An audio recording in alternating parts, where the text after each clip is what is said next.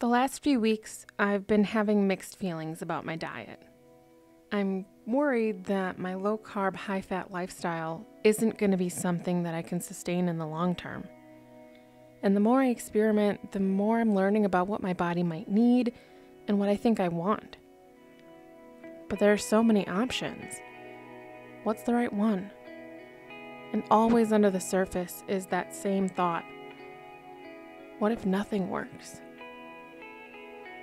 What if my weight loss continually slows and I stop losing before I reach my goal? Or worse, what if I gain it all back? What do all these thoughts have in common? My anxiety. If I take a step back for even a second, I should be able to see that I've lost 26 pounds, and I've only gained once while I was on vacation. That's impressive. I shouldn't be thinking, what if I can't? Because I am. I'm doing it every day that I don't binge. Every time I order water instead of soda. Every time I stay under my daily calorie limit. Every time I take the stairs instead of the elevator. Every time I get on the treadmill or pick up my weights. Every time I ignore a negative thought and replace it with self-love. I am doing it. 100 times a day, I'm doing it. Each micro decision is bringing me closer to my goal. And I see the proof.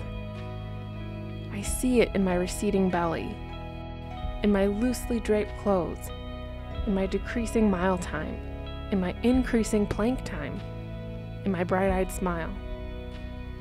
I don't need to worry about whether I can do it, because I am. So what about my diet? How do I know what to do? I don't, but I can. Every body is different and needs different things.